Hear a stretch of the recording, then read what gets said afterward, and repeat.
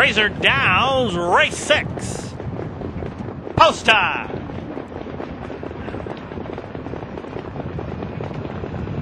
There they go.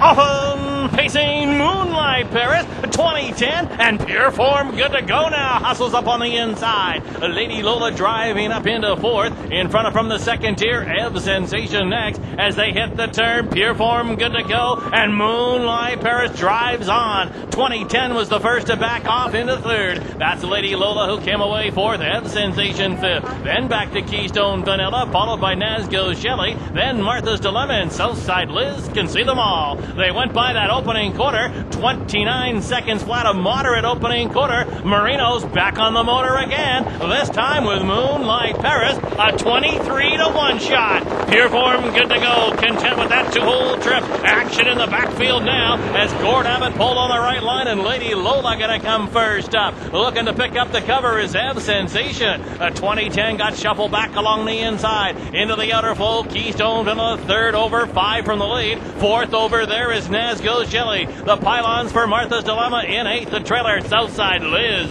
They went by the half, 59-2, slowed it down with a 30-2 second quarter. And Moonlight Paris is looking for the shocker here tonight at 23-1, leading it by 2 now. Pure Form good to go is in the second. Lady Lola came first up, but she appeared to stall on the inside. 2010 second over. Ebb Sensation forced to come 3 deep now. That on the far outside there is moving up. Keystone Vanilla, 3/4 time in 1:28-3, 29-1 into that 3rd quarter, and still Moonlight Paris is there, 2 in front. Pure Form good to go, racing in 2nd to the outside. 2010 in 3rd. Moonlight Paris though has set sail and opens up 3, and it's a gold medal performance tonight for Moonlight Paris.